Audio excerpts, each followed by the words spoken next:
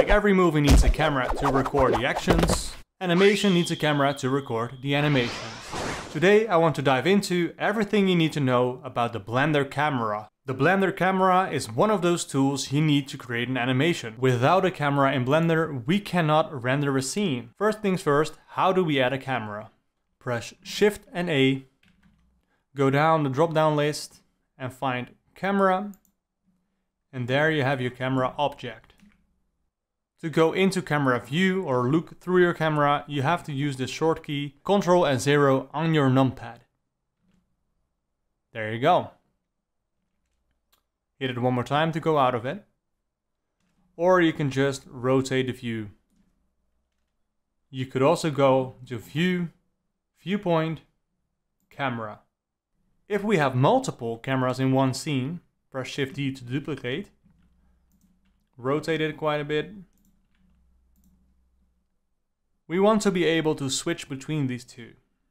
I'll bring up the timeline and create a marker using M. Or use Add Marker under the marker menu. Go forward in the timeline, say frame 40, make another marker, and then we can press Ctrl B to bind the camera to our second marker. Go to the first marker, select the other camera, and say Ctrl B, and now the first camera is bound to the first marker. Let's create an object to view this. So let's create a icosphere, place it in the viewpoint of this camera, hit the play button, and when it hits 40, we switch cameras. We cannot get it in view for both, so let's, with my camera selected, I can use the channels right in the item menu on the right side here. I can adjust the location, I can adjust the rotation or the scale. I could also use, like every object, G to move, R to rotate, and S to scale. I rotate the camera like this, and now it is in frame. So those were the basics. Let me delete this scene. In this scene you can see I have more set pieces to fill up the scene. Also, I already have a camera set up. If we select this camera, either in the outliner or in the viewport, we can go down on the right hand side to the camera settings. Let's close up everything we don't need and start with the lens settings. The first thing we notice is that this camera is set to perspective. Perspective is how we see the world around us. Objects in the distance will appear smaller than objects in the foreground. And parallel lines, such as the roads or buildings, will appear to converge as they get farther away in any direction. In our perspective camera, we have multiple settings. For example, the focal length. The focal length is the distance between the lens and the sensor. Changing the focal length will create a zoom in or a zoom out, like scrolling the focus ring on a DSLR camera. Let's reset this to 50 millimeters. As you can see, the lens setting is set to millimeters. You can also choose the field of view, which is a setting in degrees. DSLR cameras, or rather most cameras, use a millimeter setting. So we artists usually stick to this as well.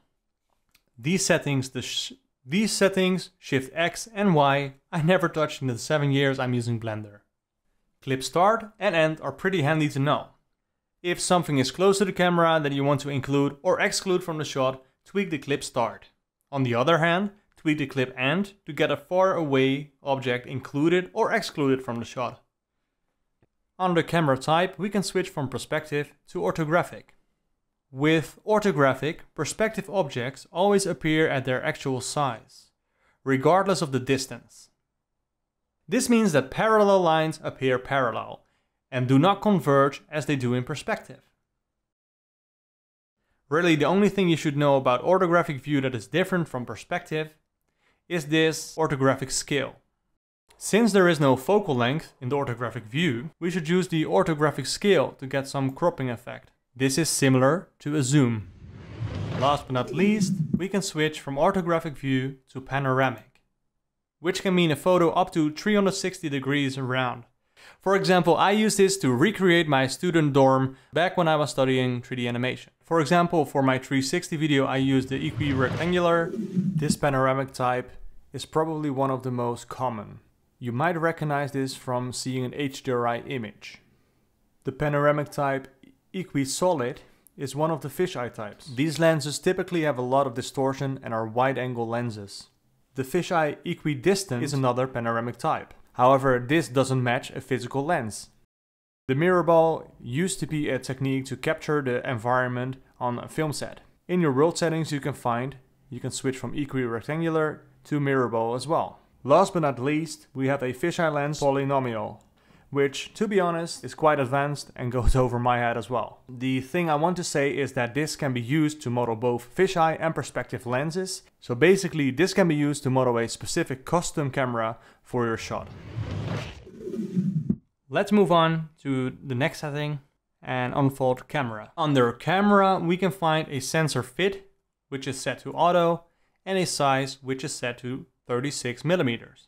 These settings adjust properties that relate to a physical camera body. By default, Blender calculates a square sensor size.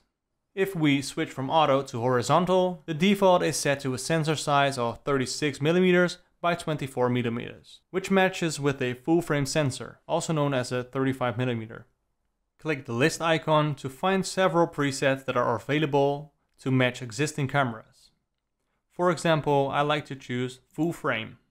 By changing these settings, you indirectly influence the field of view, where we earlier looked to change the focal length to do this. Adjusting the focal length is the preferred method in most cases, unless your goal is to match a camera in Blender to a physical camera and lens combination.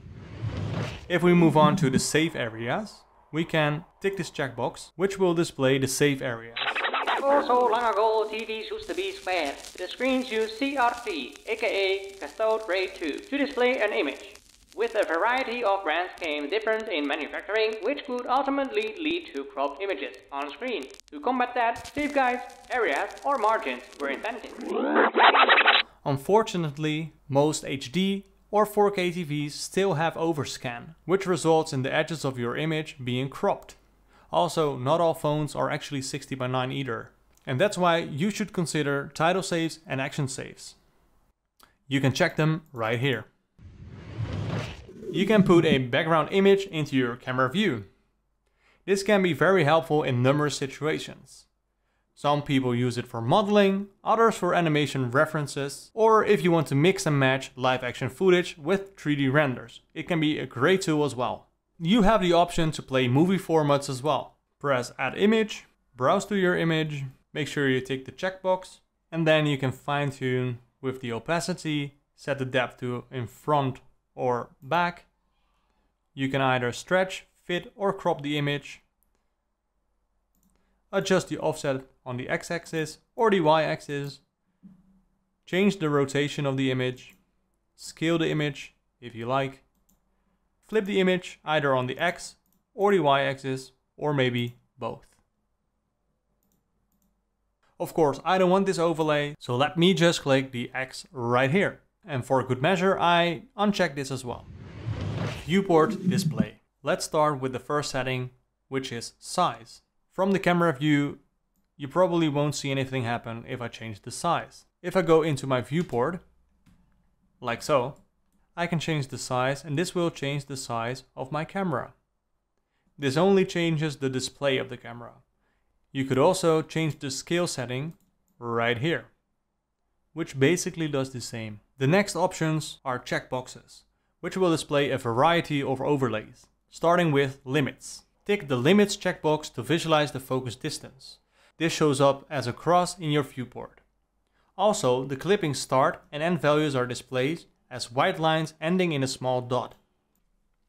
The mist checkbox enables the visualization of the start and end value of your mist pass. Enable the mist layer in the layer tab.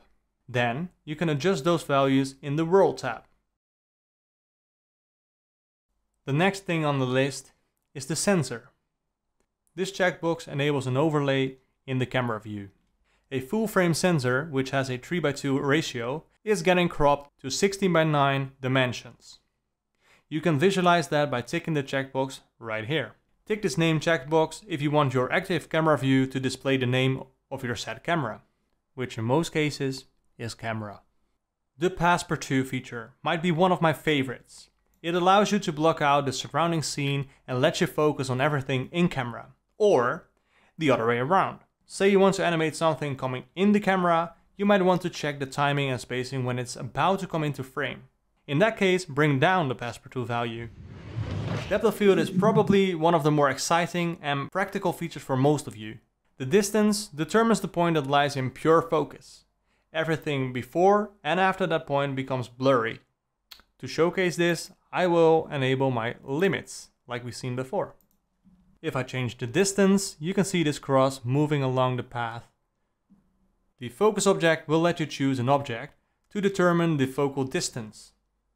Changing the f-stop allows you to control the amount of blur for the back and foreground. Having a low f-stop is also known as a shallow depth of field.